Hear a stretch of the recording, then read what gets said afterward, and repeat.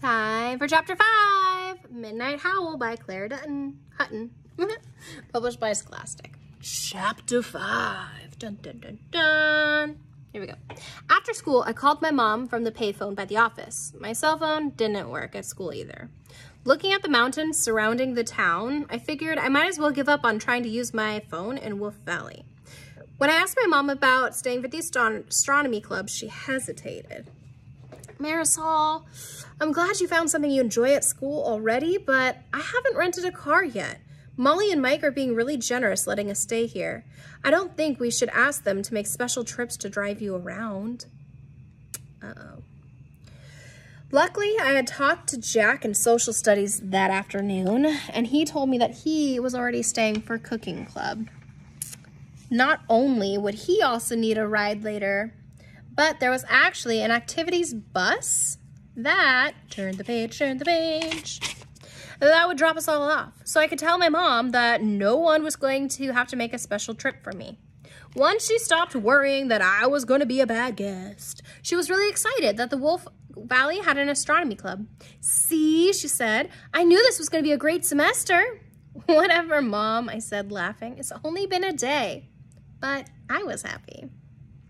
I felt shy again in room 204, where the astronomy club meeting was being held. There were about 15 kids milling around, and the only one I recognized was Lily.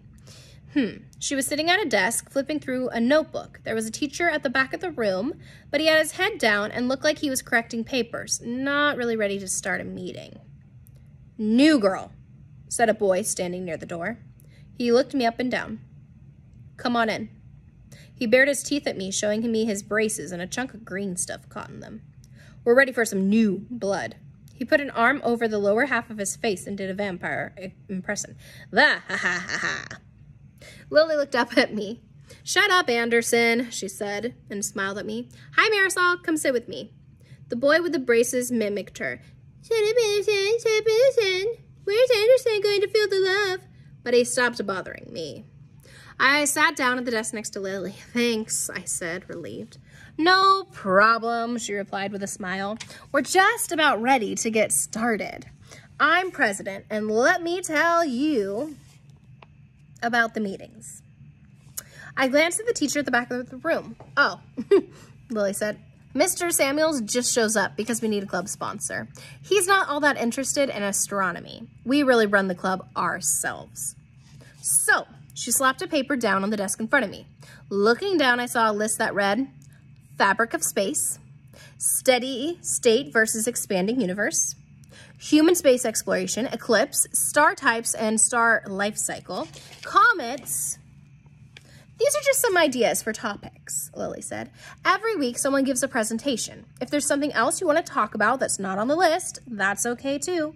Unless it's not about astronomy. Somebody wanted to give a presentation on star signs and romance one time, which wasn't really the same thing. She giggled a little as she put down another piece of paper, which had another list of topics, each with a person's name next to it. I saw that today someone named Becca Thompson was giving a presentation on black holes. Wow, I said. You're really organized. I was surprised.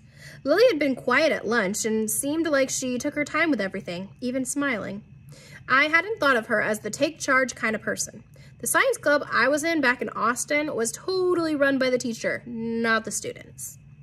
As Lily straightened the papers, I noticed a small golden brown birthmark on her arm in the shape of a crescent moon. It was unusual and sort of pretty. The moon shape, was so perfect for the president of the astronomy club that I almost said something like, hey, with a moon birthmark, you'll never have to get a tattoo. Luckily, I bit that back at the last minute. She might not think that it was funny. And the last thing I needed was somebody else here thinking that I was weird. Clearly, Haley already had. I'll do comets, I told her, but give me a few weeks. I wasn't thrilled about the idea of talking in front of a bunch of people, but I would worry about that later. She wrote down a date in December and then stood up and looked around. Guys, she said. Everyone stopped talking and turned to her. Becca, she called out, you're up. Becca's talking about black holes, everybody. A skinny girl with messy black curls went to the front of the room and shifted uncomfortably from foot to foot. She said, well, black holes are places with such strong gravity that nothing can escape, not even light. She went on, and as she talked, she relaxed and spoke more easily.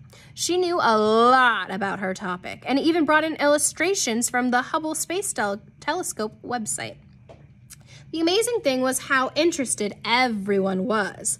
No one was whispering or napping or passing notes. They were listening and raising their hands to ask questions. Back home, kids at a science club meeting would have been mostly interested, but somebody probably would have been zoning out, and somebody else probably would have been passing notes. It wasn't always easy to pay attention after a long day of school. Because my dad and I studied it together, astronomy was really special to me, even back when I was a little kid. My friends in science club back home liked science, and a lot of them were interested in astronomy, but not like this. I felt a delight, a thrill of delight, not a delight of a thrill. I felt a thrill of delight, yes! Here in Montana, I had fallen into some sort of alternate universe where everybody liked science just as much as I did. When Becca finished talking, we applauded and Lily got up. That was awesome, she said. Thanks, Becca. Next week, Tyler's talking about exoplanets. Yay! She gathered up some of the papers on her desk. Okay, moving on to announcements. As you know, our trip to Glacier National Park is 2 weeks from Friday. If friends want to join us, that's great. It's lots of fun, and the more people who go, the cheaper the trip will be for everyone. There's a full moon tonight, so it should be waxing gibbous and almost full again then. If it's not raining, that'll be nice. Now that we were talking about the field trip instead of black holes, Mr. Samuels got to his feet. If you haven't gotten a permission slip, see me, he said sternly. No one can attend the field trip without a signed form from their parents. And remember, only students who attend this school can join us on the field trip. No friends from outside. Everyone started getting their stuff together, and I hurried over to Mr. Samuels to get a permission slip. When I finished talking to him, I found Lily waiting for me. So, what'd you think? She said. It was great, I said enthusiastically. I can tell I'm going to have to find out a lot about comets if I'm going to talk without totally embarrassing myself, though. Are you taking the activities bus? Lily asked as she picked up her pink backpack.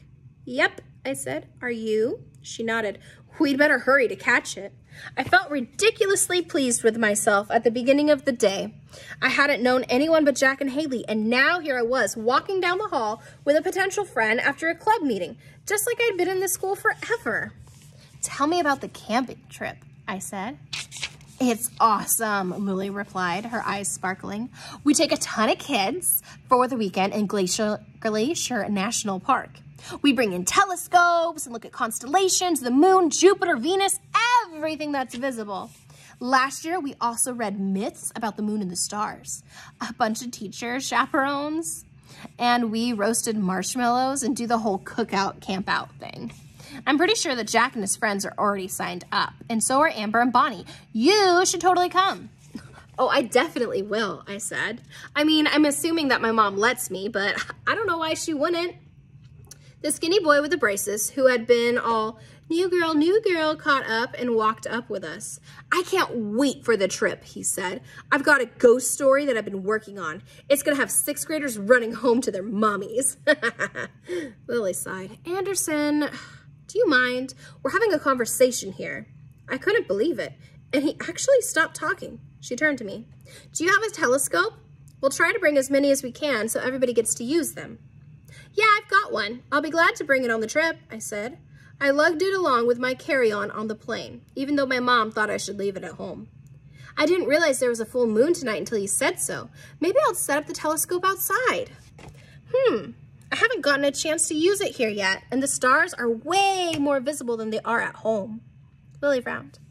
Oh, it's not really the best idea to go alone at night right around Wolf Valley, especially during a full moon. I stopped walking. How come? Anderson stopped to laugh, lurched forward at me with his crooked hands into his claws. Because of the werewolves, he said menacingly. Werewolves. Oh no. That's chapter 5.